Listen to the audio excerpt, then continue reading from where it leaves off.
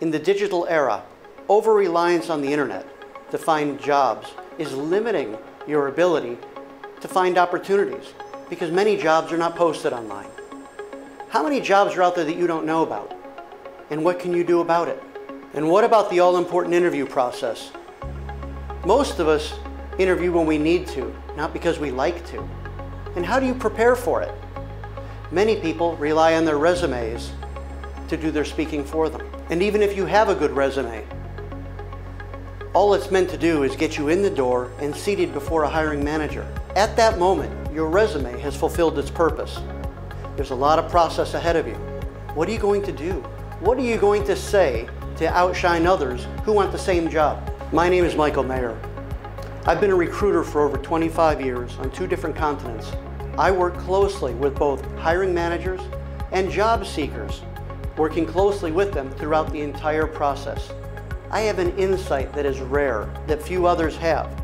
And with this experience, I teach and empower people how to better help themselves to win the job they want. I challenge people to learn or relearn the soft skills that are being lost in a single generation, the very soft skills that we used to take for granted.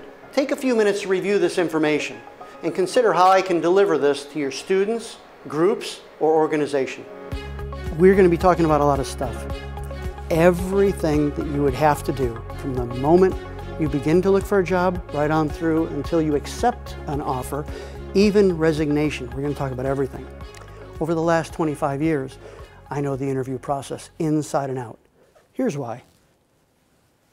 How much money do you want in a first interview? Well, let's see. They're talking about salary, but I don't know, is there a bonus? Personal, discretionary, group, team bonus? Expense account? Is there a car allowance? Is there a company car? Do you have bonus payout monthly, twice yearly, quarterly? Do you have company paid childcare? What's your vacation policy? What kind of peripherals? Do you provide BlackBerry notebook? Do you have further professional development? Do you pay and contribute to further education if I want to get my master's degree? These are all money questions, right?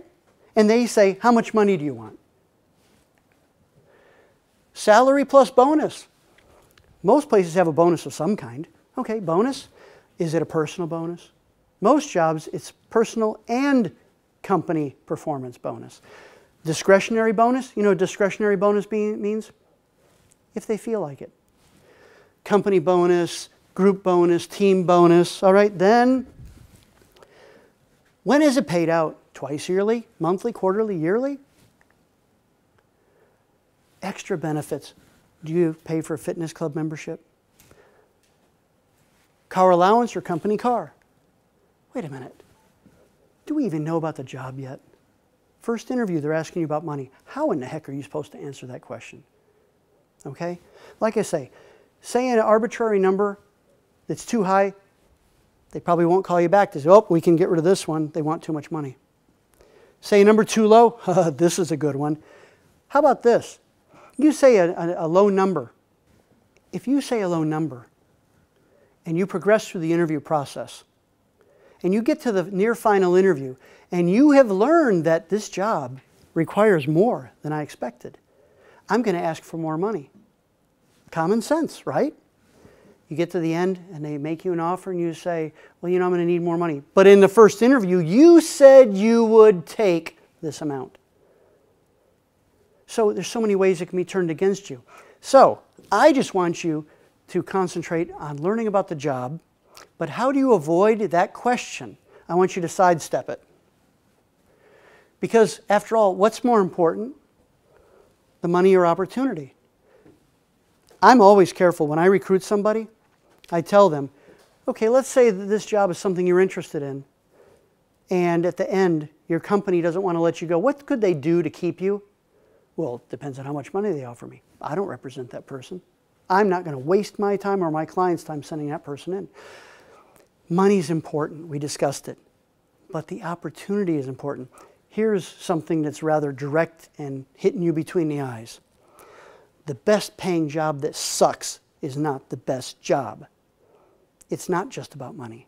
You want to diffuse this question, okay? How much money do you want? You know, this is our first meeting. I don't know enough about the job yet to determine what to ask for. And, you know, maybe you don't know enough about me yet to determine how much I would be worthy of earning. That's a fair statement, isn't it? It's a true statement. And this is what I think you should try, attempt to convey. Second interview and beyond. Money is a fine topic. Nothing wrong with it. Engage. Talk all you want. You know a little bit about the job. First interview, I suggest you try to avoid it. You don't want to jump ahead. Don't get sucked into the money trap, because often with human resources, that's what it is. Here's another thing to consider. Human resources, unless anyone in here a human resource specialist, going to do a career in human resources? Okay, guess what? Human resources is never going to hire you. They don't make job offers. They do the administrative stuff. They type up the job offer. They may tell you about the benefits. They send it to you. They may do the administrative part. Guess who's doing the hiring? The hiring manager, not human resources. Human resources role, a long time ago, they were called personnel. They were the personnel department. That's all they did. Now they've lent themselves more importance. They are an important entity, no doubt about it. But they don't hire. Hiring managers hire. So the details are with the hiring manager. So when it comes to the money question, okay, when it comes to the comp and ben, the compensation and benefits time, near the end of the interview process, yeah, they can help you then. But in a first interview, when they say, how much money do you want? Don't jump into that trap. Try to sidestep it. If you can, great. If you can't, you did the best you could. The mistake that people make is they sit in the interview and they nod their head in agreement. They answer questions only when they're asked. And for some reason, people think that they're not supposed to ask questions. Well, if I ask questions, you know, they might not like it. Or if I ask too many questions. The only way you're going to find out about the job is to ask questions. Okay? The job description that you answer has nothing in it. There's nothing. Besides that, I mean, it's a bare bones, basic, human resource generated job description.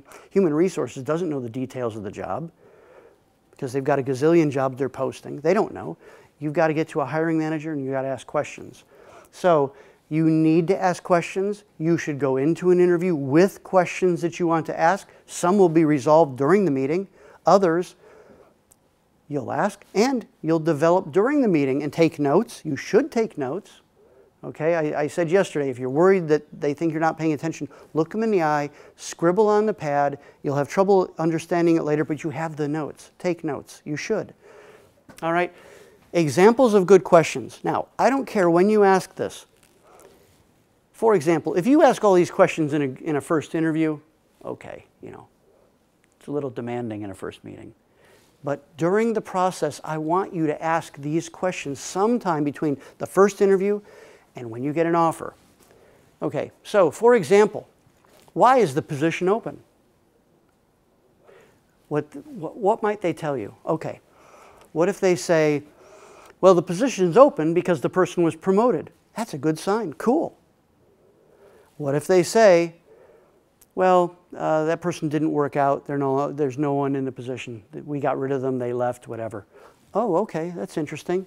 My very next question is, how long has the position been open? Or how long were they in that position? Because what if they say, well, the person that was in that position, they're no longer here.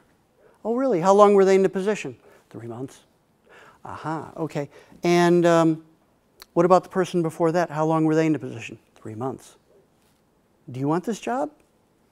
Investigate it. There might be good reason. But this is interesting. I need to dig deeper. I need to find out what's going on here. When do you want to find out that you got that you took a crappy job?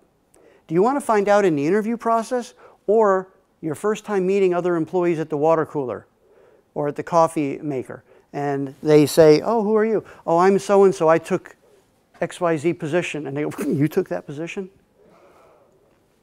If you don't ask questions, you won't know. How long has the position been open? It just opened last week. Okay, good. How long has this position been open? 6 months. 6 months, huh? 6 months, you haven't found anybody. You might want to find out why. You have two companies, same job description, same basic job. And you go in and you find out, you ask them, what happened to the last person in the position? Well, they started with us after university, they worked in this position at the bottom, they worked their way up, and they've been promoted. Cool. That means there's upward mobility, they treat their people well, they promote from within. Good. Another scenario. Two companies, same thing. And I say, well, what happened to the last person in the position? Where can this position lead to? Well, nowhere. I mean, the last person who was in this position died. He was in a position 35 years. Okay, now you might say, if you're motivated by your career, you say, no way, I'm not touching that. But there are people who might say, I just want security. This might be a great position. I can work there. I can have some peace. They'll take good care of me. Everyone's different. Not every secretary wants to be the office manager. Not every salesperson wants to be the VP of sales. Not every lawyer wants to be the managing partner. Many do, but there's always someone to fit into a job. So it depends on your personal situation. But you won't know unless you ask these questions. And it is within your right, and I think your obligation to yourself. One of the things I'm trying to do with this presentation is to help you to empower yourself. If you empower yourself by being a more informed interviewer and you know what's going on, you're going to have more self-confidence. Self-confidence shows. People sense it. If you have self-confidence, you have your dignity. I mean, there are so many people now. How dehumanizing is it that you look for jobs online, you send a CV, you never hear anything, and you wait by the phone or by the email or by your screen waiting for someone? How demoralizing is that? What I'm trying to teach you is to take charge. Take charge of your own destiny to some degree. How many people have a very dim view of sales and salespeople? How many people think sales is really slimy and sleazy? Huh? Sometimes, absolutely, absolutely. Here's the thing though. Do you know that we're selling every day of our lives? And when we're looking for a job, we are selling. You are selling to the hiring manager the concept that you are their best choice. Now, how do we do that? Sales, I want you to consider, and this is, I think it's cool, your resume is a sales brochure. You are the product, and you are your own sales and marketing representative. A car, let's say you want to buy a new car, and you saw a new BMW convertible, and you say, oh man, that's cool. You get the brochure, you pin it up on your wall. I want this. When it comes time, would you buy it just based on that brochure? Would you make any major purchase just on the marketing sheet and material? Likely not.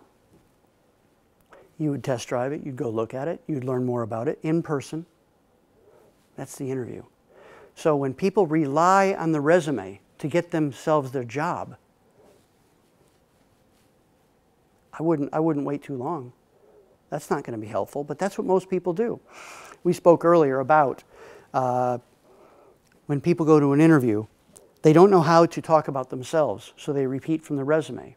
Well, the hiring manager has the resume, so you're not telling them anything new. So you have to be prepared to talk about yourself. Well, it's the same thing here. The brochure got you in the door, okay? The resume got you the interview. Once you sit down in front of the hiring manager or the interviewer and they say, tell me about yourself, it is at that moment your resume is garbage. It's worthless. And think about it. First interview, you've been there 5 minutes and they say, tell me about yourself. You have the whole process that you have to navigate. But yet you focused on having a great resume, but nothing more. That's what I'm teaching you today.